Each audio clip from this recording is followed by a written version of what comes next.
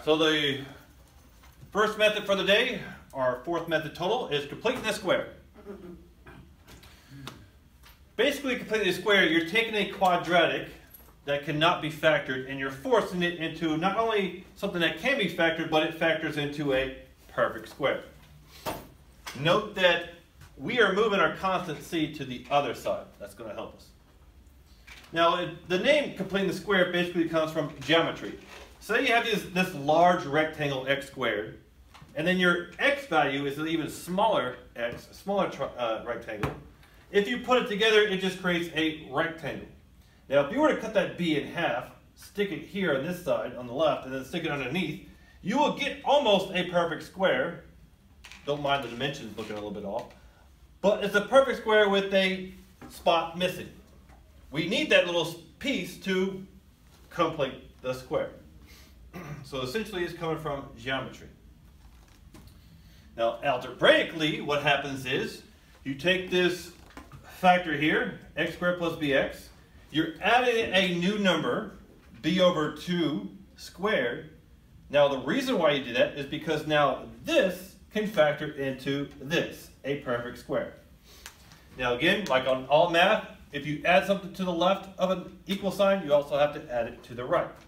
So essentially what I just did here for you is create a formula for completing the square, which is here.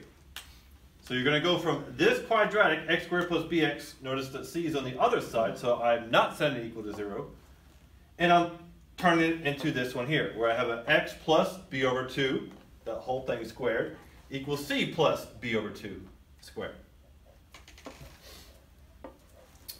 Like so. Here is the complete the square formula. So look at this example, x squared plus 4x equals 5. I'm going to plug it directly into that formula. Note with the formula, all you really need is what? B and C. So let me look at B. In this case, it's a 4. This part here, x plus b over 2, so it just becomes 4 over 2 squared. So in that case, it's x plus 2 squared. So I took this that could not be factored and turned it into a perfect square, x plus 2 squared. I made a change on this side. I'll also have to make that change here. The change here becomes this b over 2 squared. So 4 over 2 is 2. 2 squared is 4. So this turns into a 4, and I get 5 plus 4, which is 9. Now I have something a little bit nice and neater to read than something up here. Now again, note, for this particular problem, you may want to graph this. I'm just showing you a different method besides graphing and using quadratic formula. So here I go. I've turned this one, and I complete the square, and I get x plus 2 squared equals 9. Now, question comes, how do I solve this for x? That brings us into our next method of solving for x, solving a quadratic, is the square root property. So notice, with completing the square, you have to use this process to get here, and the square root process to solve it. And the square root process basically is, how do you go from a square root of x to just make that x? Well, you square that square root. How do you get from an x squared to just an x? Well, you take the square root of x. What happens is, if you can remember from Algebra 2, the inverse function inside its composition, it cancels itself out. The inverse of a function inside of that function cancels, and you're just left with an x.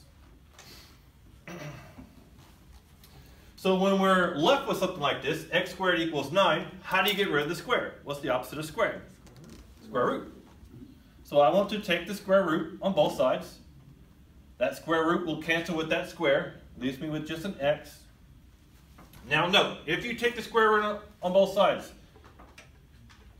the square root on the other side must be accounted for the plus and the minus. That's because we are squaring on this side. I can square a positive number and get a positive number. I can square a negative number and get also the same positive numbers, right? Like 4 squared is 16. Negative 4 squared is also 16.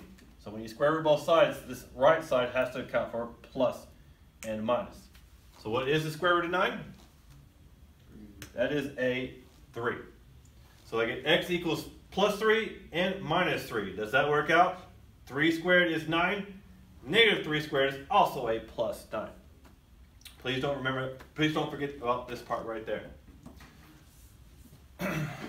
Like so. Now, let's go back to that original problem. X plus 2 squared equals 9. How do we solve this now? How do you get rid of the square? We take the square roots on both sides. Again, note that on this opposite side of my square, I have to account for the plus and the minus. So now this square cancels out with this root, and all I'm left with is x plus 2 equals plus and minus, what's the square root of 9? 3. And now you just get x plus 2 equals plus or minus 3, so we solve it for x here.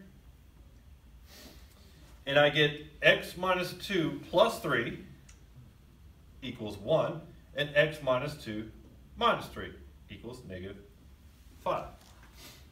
So I get 1 and negative 5. Now, like I said, normally with this type of problem, here, x squared plus 4x equals 5, you would move that 5 over, set it equal to 0, graph it, and you'll get your 1 and negative 5.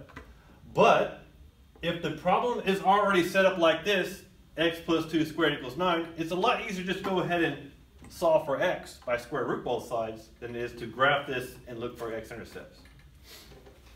It's all how the question is set up dictates which method you may want to use to solve it.